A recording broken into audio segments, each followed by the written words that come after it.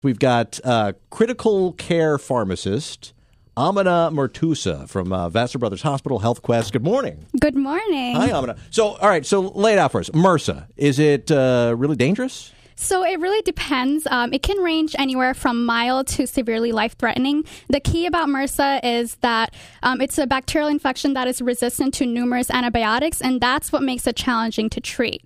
So it really does depend on the type of infection it is. So the deal with MRSA is it's like a staph infection, but Yes. it's resistant to a lot of antibiotics. Yes. And that's why it can be dangerous, right? Because it's hard to treat. Yes. So now what's been making the news is this Daniel Fells from the New York Giants. Now, he got MRSA, I guess, on his ankle, and he's a healthy guy. He's an athlete.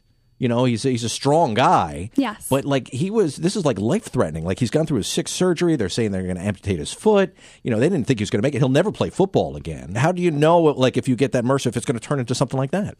So the thing with this student is that he's a football player, and with collision sports, the risk is, you get a cut or a scrape or an abrasion, and then if you go without treating it properly or cleansing the wound properly, it can turn into an infection where MRSA can grow and get into your bloodstream, and it can also get right into your bone. And once the infection gets into your bone, that's very difficult to treat because antibiotics have a hard time penetrating inside the bone.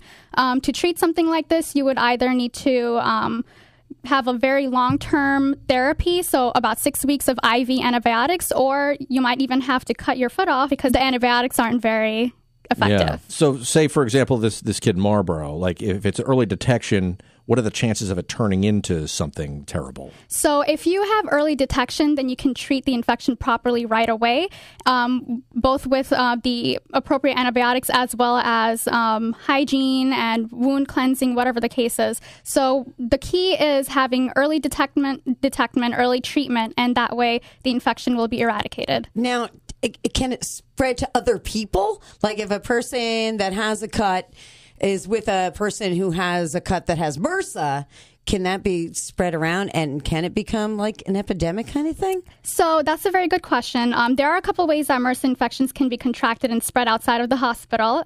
They can be spread from person to person through skin-to-skin contact, or from person to object to person. Like what kind of objects? Like a glass or something? So like doorknobs, sinks, Really? floors. Oh, yeah. yeah. So you have to be really careful. So like if you had like a child or somebody in a school where they found MRSA, how concerned would you be, like on a scale of like 1 to 10? I would be very concerned at a 9 or 10. Yeah. Really? Yeah. Really? Oh, yeah.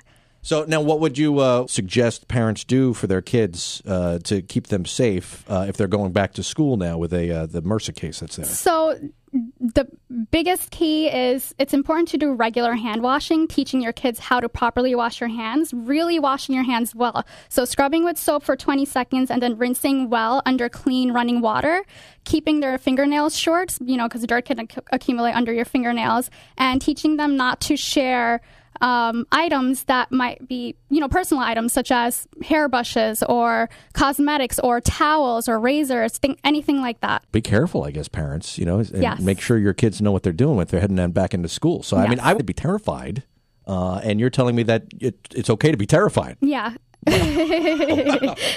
All right. So, I mean, MRSA is out in the community. You want to be careful, especially with a young child. all right. And I guess one of the most important things, though, is if you have any signs at all of any swelling or redness or anything like Yes. that, go right to the doctor. So Yes. you want to get that done early. Yes. All right. Amina, thanks so much for coming in this morning. Thank you I so really much for appreciate having it. me. Amina Murtuza, she's a critical care pharmacist over at Vassar with Health Quest. And we'll put all this information up on the web, too, at WPDH.com so people know what to do. All right. Thanks so much. Thank you so much. All right.